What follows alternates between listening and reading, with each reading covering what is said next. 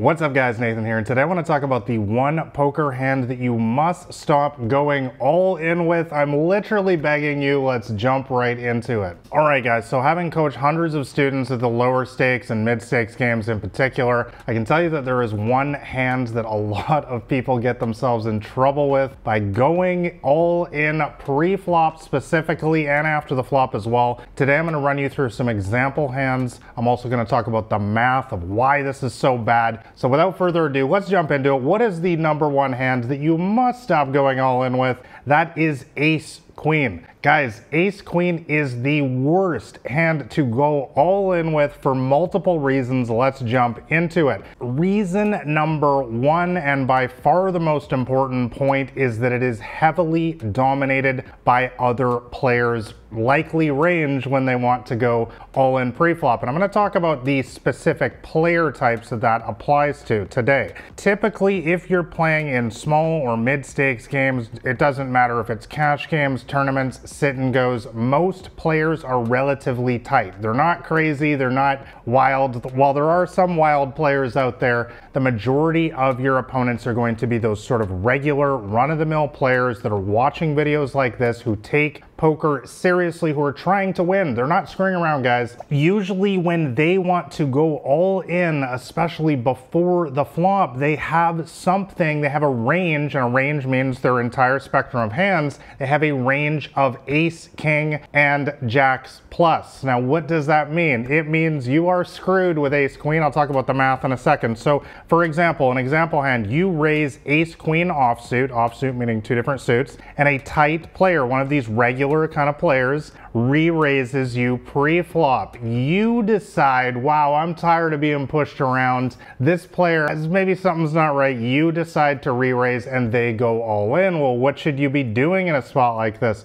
Well, guys, let's talk about the math first. Like I said, tight players typically are not messing around. If you play online poker, often these players are playing 4, 8, 10 tables at a time. I used to play 20 tables at a time, guys, online poker. I'm not messing with you out of the blue. I'm not picking on a specific person. I've got 20 other tables going, guys. So guys, tight players are not messing around. Given that range, let's talk about the math. Ace queen versus ace king. You have 24% equity pre-flop. That's, you know, less than 1 out of 4. Not very good. If they have aces, you are completely screwed. You have 7% equity, not even 10%. If they have pocket kings, you have just 28% equity. If they have pocket queens, you have just 30% equity. And the one hand that you are a so-called coin flip against in this range, which is jacks, as you can see on your screen there, is not actually a coin flip. You only have 43% equity. And when I say equity, I mean odds to win the pot if you were to go all in pre-flop with your ace queen versus pocket jacks. So guys, I hope that these cold hard numbers just bring home the reality a little bit to you of why it is such a colossal mistake to go all in pre-flop with a hand like ace queen versus any kind of decent thinking normal opponent at the poker table.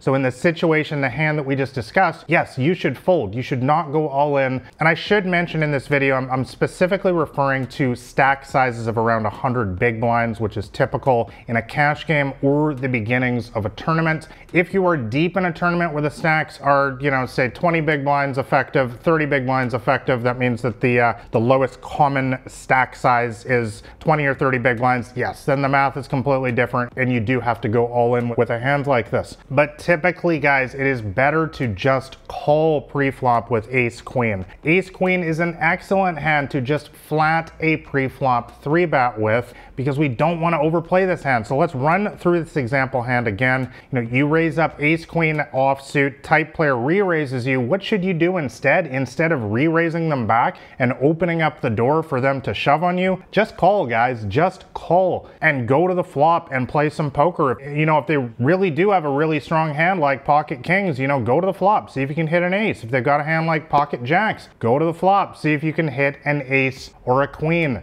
Don't get into this situation where you're just ramming and jamming for no reason, knowing that they have a very, very strong range and you're just going to be getting the money in bad. Cap the betting rate now. Just call their pre-flop 3-bet and go see a flop, especially if you're in position. There's no reason to 4-bet in a spot like this. And by in position, by the way, I'm talking about when you're getting to act last on the flop, turn, and river. By the way, if any of this poker jargon or anything I'm talking about in this video sounds like Greek or Chinese to you, I would highly recommend downloading my free poker cheat sheet. That'll be the top link in the description below. It is a 60-page little free ebook to walk you through my entire strategy to play all 169 hands and crush your opponents in small and mid-stakes games. But let's move on here. So let's imagine the flop comes down with a 9 of hearts, queen of diamonds, and jack of clubs. Once again, you know, tight player bets out into you here. What should you be doing? Well, guys, just call once again. Guys, the exact same logic applies here on the flop. We don't want to overplay our hand. Let's look at this flop here. Pocket aces is still happy. Pocket kings is still happy. Both those hands are way ahead of you. Pocket queens and pocket jacks almost have you drawing dead in this situation here. Again, we're just rolling through their entire range here, and ace king has a gut shot to the Broadway straight if a 10 were to come. So guys, there's not a lot of good to come on this board by re-raising here. Once again, the best play if they were to bet on this flop here is just to flat call. Guys, bottom line, do not overplay ace queen. This is one of the biggest hands that amateurs in particular get themselves in problems with. All right, guys, it's getting too hot here. I'm going back to the beach. Do not overplay ace queen anymore. I'm out. Thanks for watching this video, guys. Like and subscribe if it was helpful. I'll catch you next time.